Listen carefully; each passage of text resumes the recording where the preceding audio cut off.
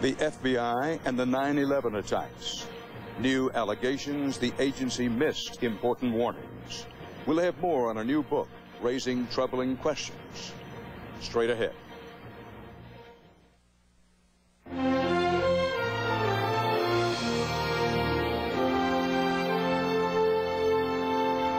The attacks of 9/11 set in motion a chain of events that culminated in the war in Iraq. Now, a new book being released today, 1000 Years for Revenge, International Terrorism and the FBI, details what it says were failures by the FBI to follow up important leads that could have prevented those attacks. In 1993, terrorist leader Sheikh Omar Rahman was indicted, and 4 others were on trial for the bombing of the World Trade Center.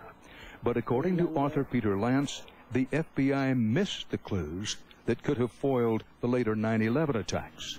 They still didn't see the bigger picture. They still didn't see Osama bin Laden's presence, and they still didn't see that this was an international ongoing conspiracy. Ramzi Youssef, the bomb maker responsible for the 1993 World Trade Center bombing, had fled to the Philippines, where police discovered his bomb factory.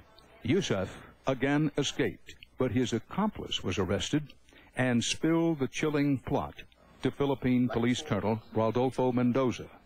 The police colonel, Mendoza, is seen in this taped interview talking to writer Lance. And then later he said that there was a plan at least to hijack planes and fly them into targets in the United States.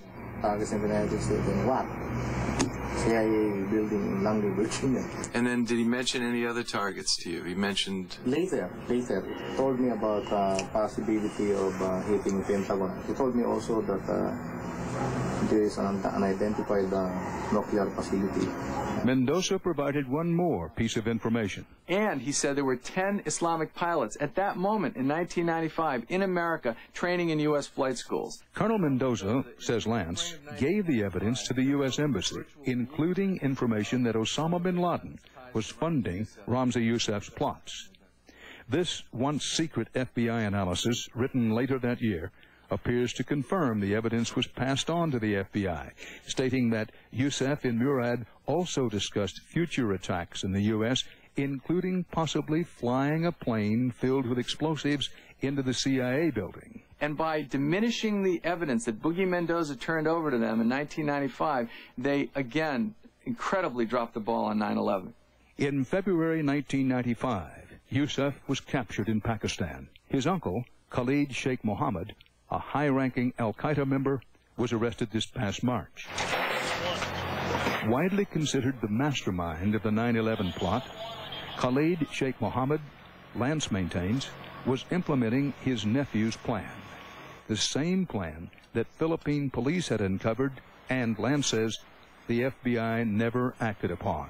They didn't want to admit, the senior officials in the FBI did not want to admit that they could have stopped Ramzi Youssef. And they certainly didn't want to draw a line between Ramzi Youssef and bin Laden and the attacks of 9/11. Peter Lance says the basic problem is the FBI is designed to solve crimes, not prevent them. There's little doubt in my mind that al-Qaeda is an amazingly lethal entity, that bin Laden continues to call the shots surrounded by these radical Egyptians, and that in fact they will strike America again sometime in the near future. There's no doubt in my mind.